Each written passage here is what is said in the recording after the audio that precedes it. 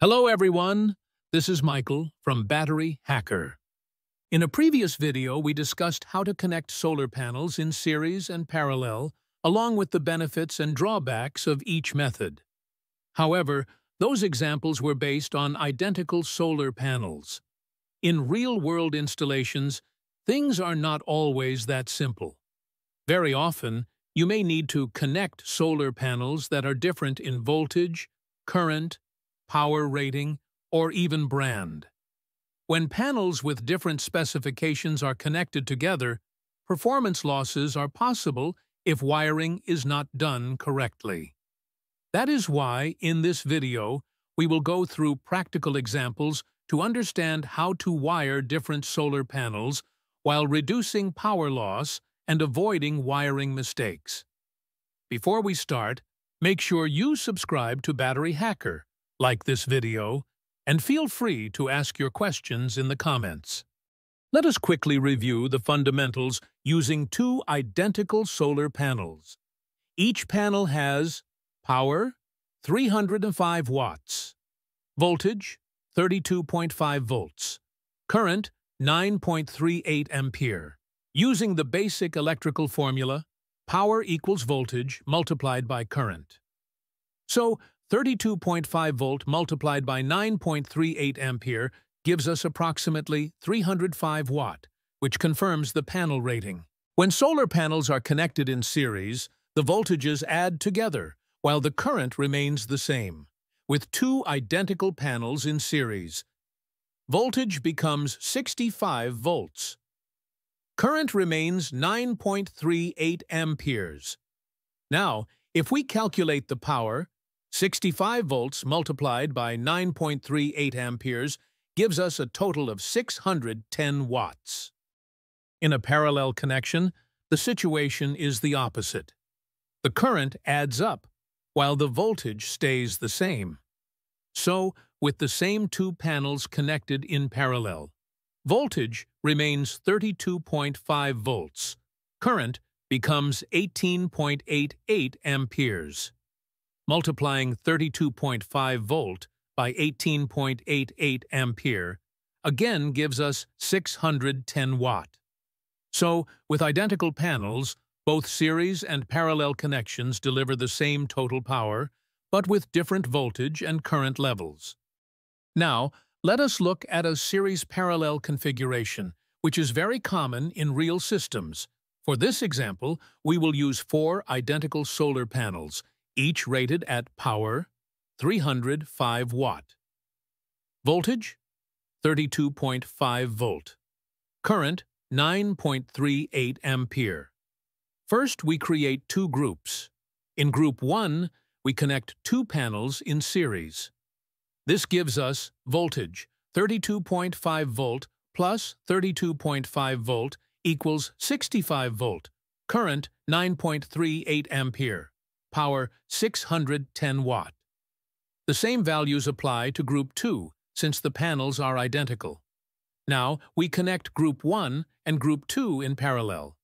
After this parallel connection, voltage remains 65 volt, current increases to 18.88 ampere. If we calculate the total power, 65 volt multiplied by 18.88 ampere equals 1,220 watt, which is simply 4 times 305 watt. At this current level, connectors can still be used, but many installers prefer bus bars because they can safely handle much higher current. Now, things start to get interesting. Let us see what happens when we connect two solar panels with different specifications. Panel 1 specifications: power, 305 watt. Voltage, 32.5 volts. Current, 9.38 amperes. Panel 2 specifications: power, 175 watts. Voltage, 18.1 volt. Current, 9.67 ampere. The theoretical total power of these two panels is 305 watt plus 175 watt equals 480 watt. But this is only theory. Let us see what actually happens in real wiring.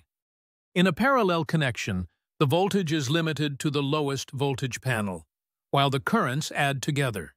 Here, the lowest voltage is 18.1 volt. The total current becomes 9.38 ampere plus 9.67 ampere equals 19.05 ampere. Now we calculate the real power.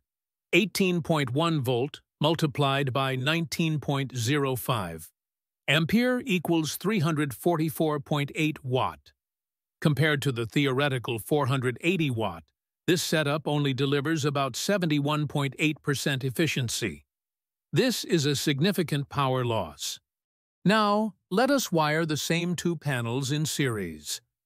In a series connection, voltages add up. Current is limited by the lowest current panel. The voltage becomes 32.5 volt plus 18.1 volt equals 50.6 volt. The lowest current is 9.38 ampere. Now calculating power, 50.6 volt multiplied by 9.38 ampere equals 474.6 watt. This gives us an efficiency of about 98.87%, which is much better than the parallel connection. This happens because the current values of both panels are very close, so losses remain minimal. Now let us move to a more advanced example that will really improve your understanding of mixed solar panel wiring.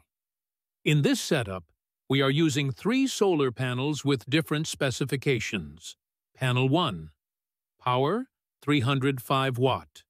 Voltage, 32.5 volt.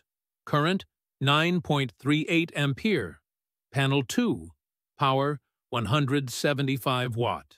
Voltage, 18.1 volt. Current, 9.67 ampere. Panel 3. Power, 100 watt. Voltage, 20.4 volt. Current, 4.91 ampere. The theoretical total power of this system is 305 watt plus 175 watt plus 100 watt equals 580 watt.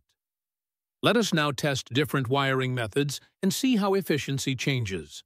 In a series connection, voltages add up, but the current is limited by the lowest current panel.